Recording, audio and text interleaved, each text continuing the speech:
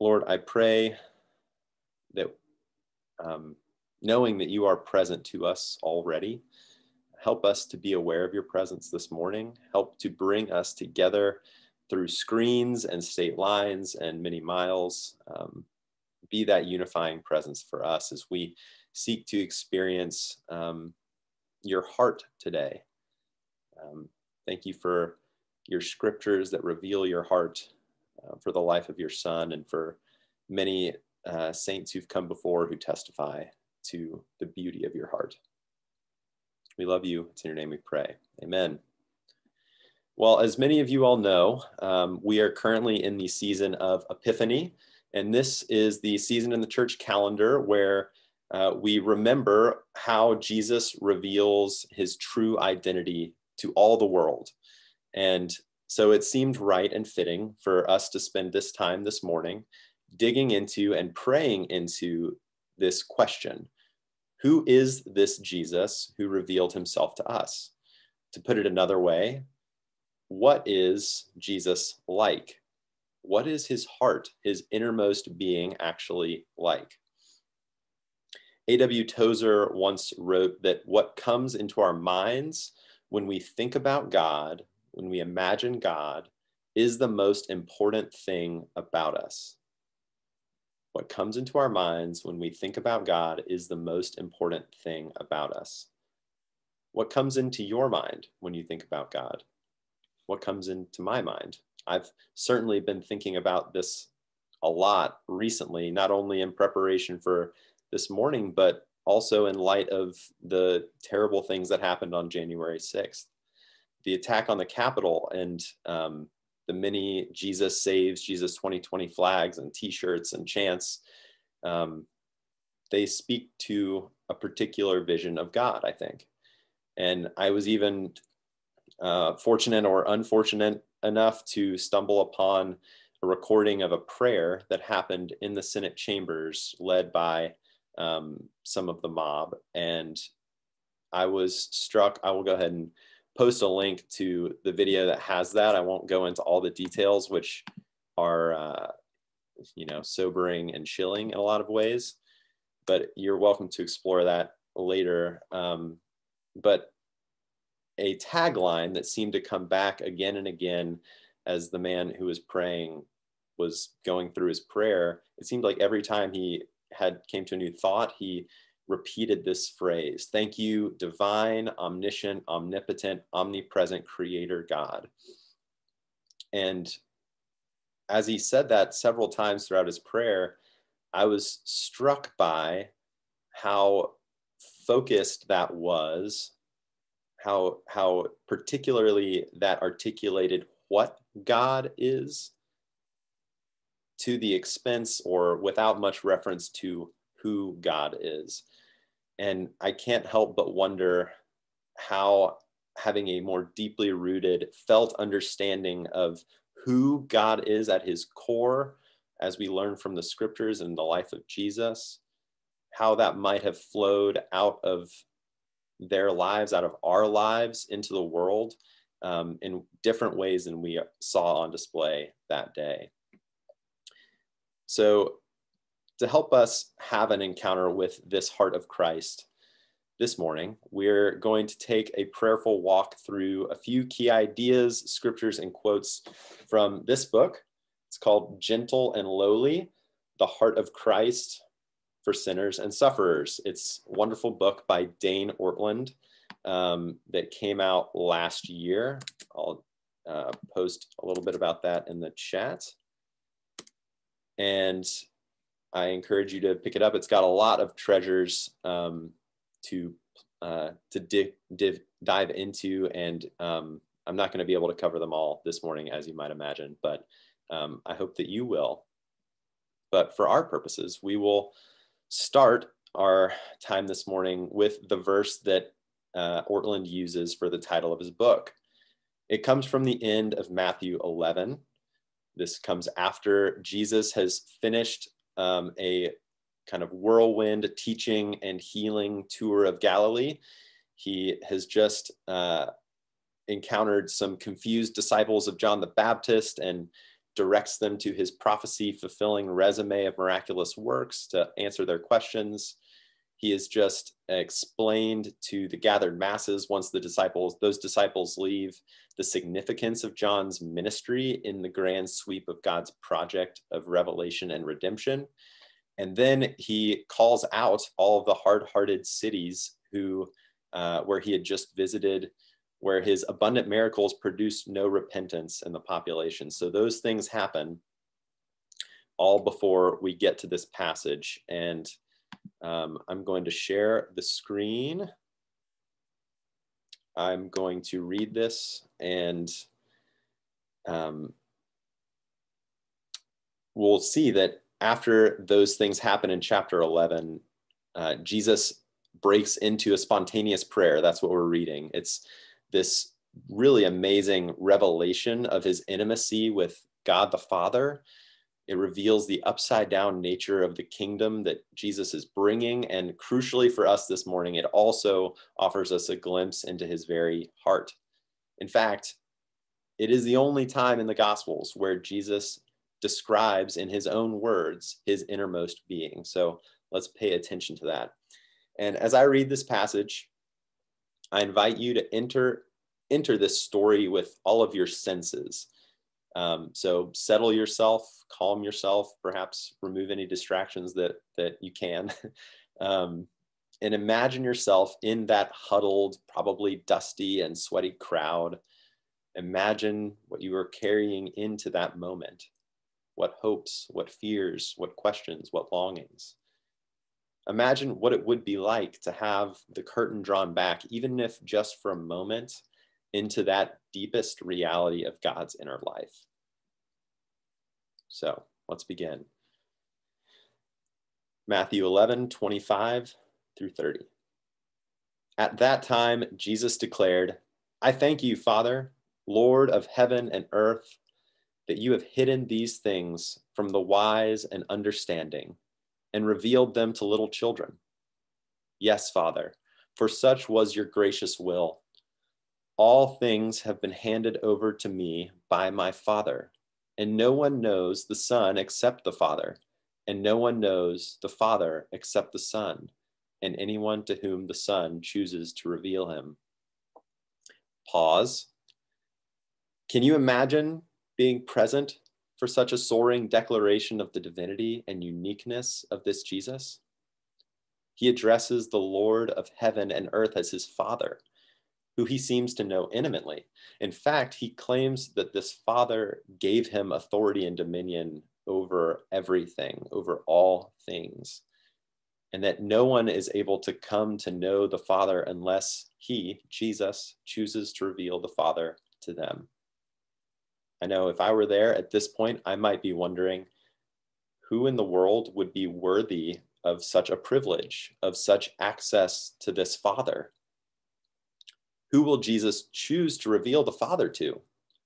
Who are Jesus's people going to be? Well, we're not left in doubt. Jesus goes on. And after I read this next bit, I will give us some time to let his words steep in our hearts. And then I have a few questions for us. So Jesus continues after that soaring declaration of his divinity, his uniqueness. This is what he says. "Come to me, all who labor and are heavy laden, and I will give you rest.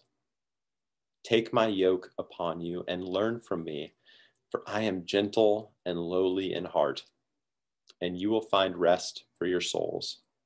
My yoke is easy and my burden is light." Let's let that soak into our hearts for a little while.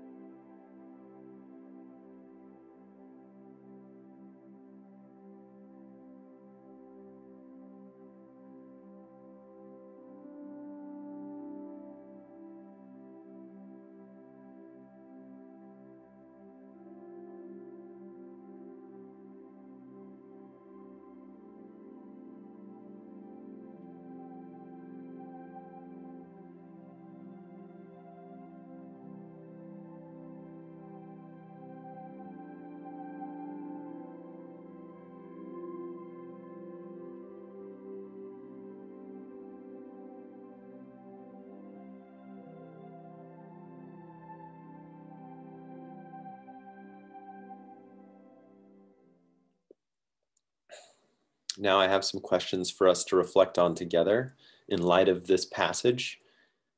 So if you have a piece of paper or a notebook, or perhaps you just want to hold your responses out in front of you, you can open your hands and do it that way, or just hold them in your mind. But I would ask, what are you carrying today? What burdens are you shouldering this morning? They might be present or past sins, present or past sufferings, fears, anxieties, longings. I invite you to hold those out to God this morning, however you see fit. We'll spend a minute doing that.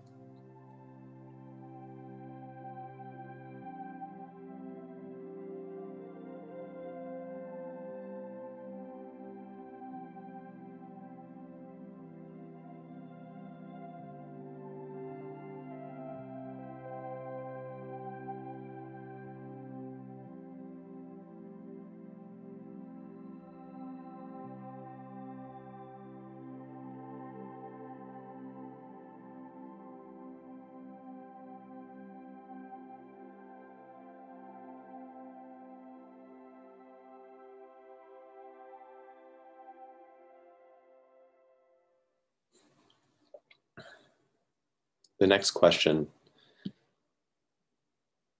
how are you tempted to imagine Jesus relative to your burdened self? Let's spend a moment to be honest with ourselves and with God, how we are viewing him today. Do we feel that he is aloof to us, that he might be disappointed in us? Perhaps we see him as vengeful even, or simply nagging, or something else. How are you tempted to imagine Jesus relative to your burdened self this morning? We'll spend another minute thinking about that.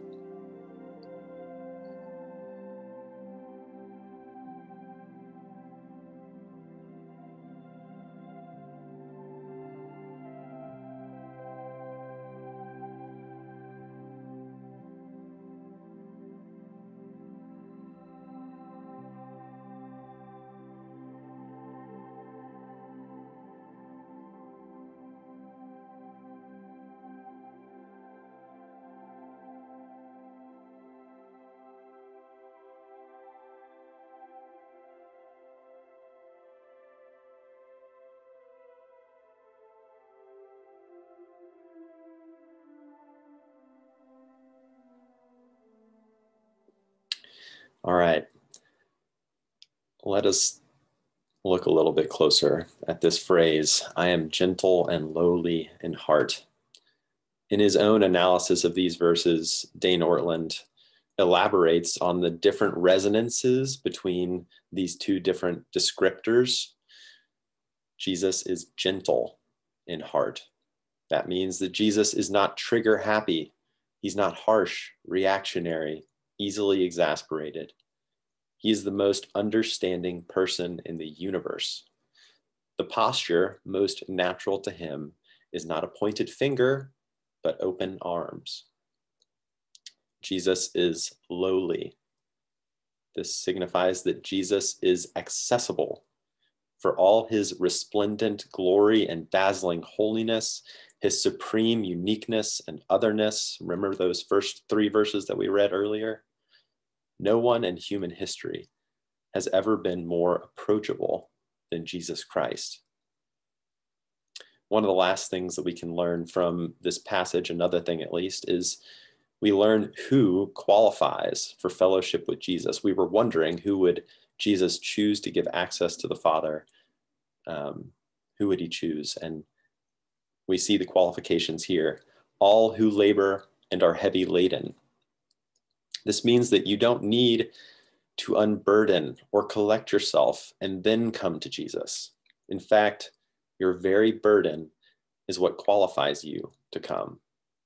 I found this to be one of the treasures of Gentle and Lowly, this book, and it's how Ortlund draws deeply from the wells of Puritan pastors and theologians to help us sink more deeply into this unflagging reality of God's heart. So for the next few minutes, I'll offer us space to reflect on 3 of these quotes. I will read the quote and then I will leave the quote up on the screen. I invite you to post in the chat the phrases or images that strike you as you read and listen. You are also free not to do that, but I invite you to do it if you want to. May our hearts and imaginations be shaped to better behold our gentle and lowly Savior through these past saints. So often we are tempted to feel that our sins change God's disposition towards us. We can imagine an angry, wrathful God glowering down at us as we stumble around. And to that image, we go to our first quote from Thomas Goodwin. In fact, your very sins move him to pity more than anger. Christ takes part with you. He takes your side and is so far from being provoked against you, as all his anger is turned upon your sin to ruin it. Yes, his pity is increased the more towards you, even as the heart of a father is to a child that has some loathsome disease, or as one is to a member of his body that has leprosy. He hates not the member, for it is his flesh, but the disease, and that provokes him to pity the part affected the more.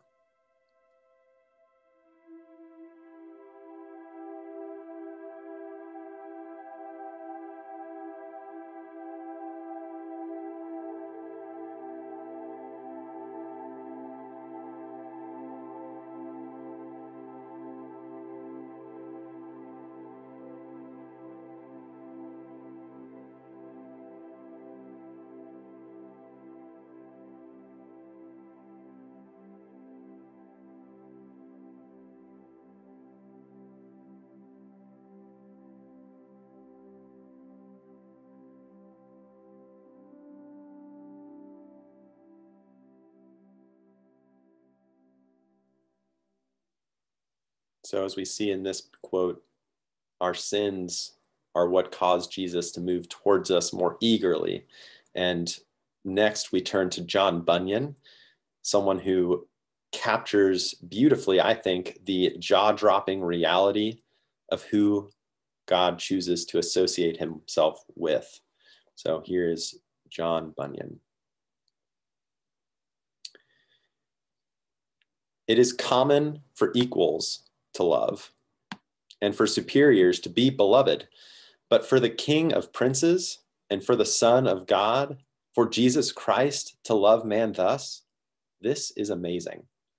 And that's so much more, for that man, the object of his love is so low, so mean, so vile, so undeserving, and so inconsiderable, as by the scriptures everywhere he is described to be. Love in him, love in Jesus, is essential to his being. God is love. Christ is God. Therefore, Christ is love. Love naturally. He may as well cease to be as cease to love. Love from Christ requires no taking beauteousness in the object to be beloved. It can act of and from itself, without all such kinds of dependencies. The Lord Jesus sets his heart to love them. I'll scroll back through that quote slowly.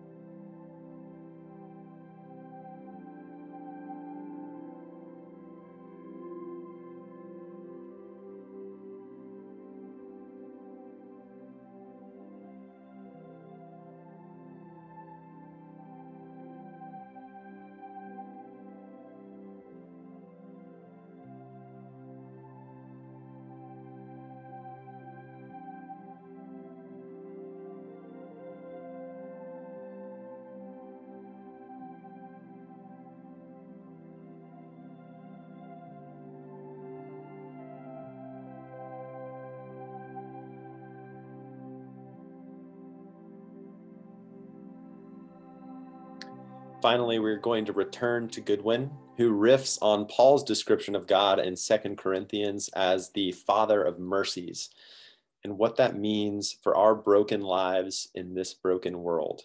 And as I read this, think back to that list of burdens that you made for yourself and presented to God earlier today?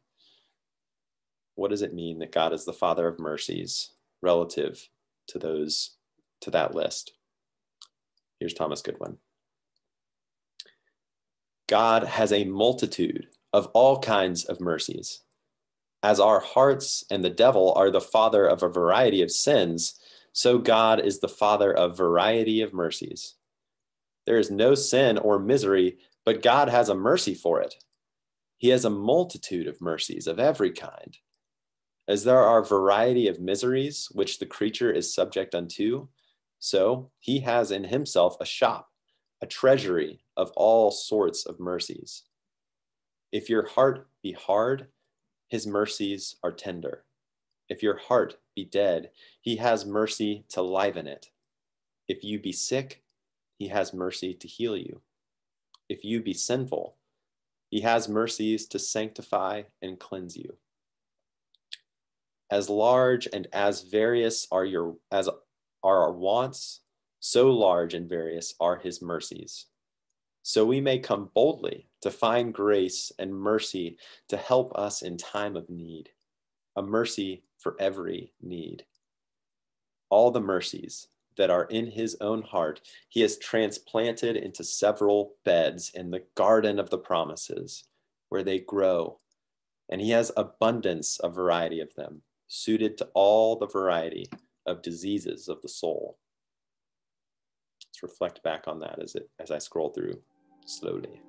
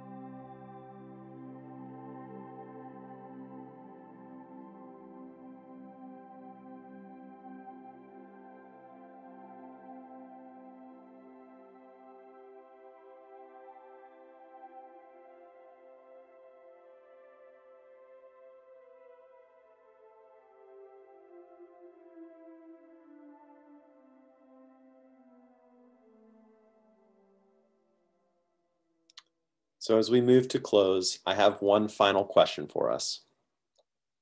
What does the gentle and lowly heart of Christ have to do with the hearts and lives of those who are called to be his hands and feet in the world? In other words, if the point of the Christian life is, as C.S. Lewis and many others have said similar things, to become little Christs, and Christ's deepest essence is gentle and lowly, compassionate, merciful, sacrificially loving, what then for you and for me? Let's take a moment to ask God to bring to our mind some ways, some areas in which we have room to grow in Christ-heartedness. And then I'll close us in a minute.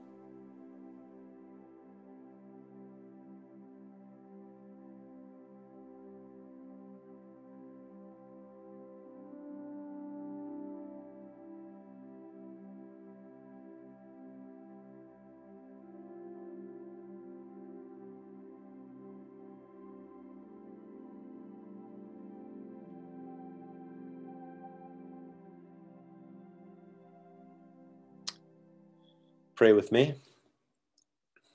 Dear God, Father of mercies and Lord of all comfort, may we be attentive to your heart of love inside and all around us today.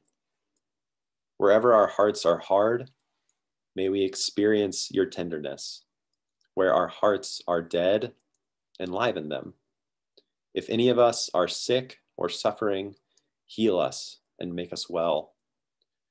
Where we are not radiating with the love that is naturally yours, help us to return to you, knowing that you are as eager to receive us today as you were yesterday and you will be tomorrow.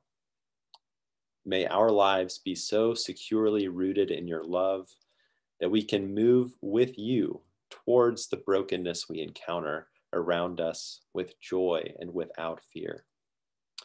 Amen.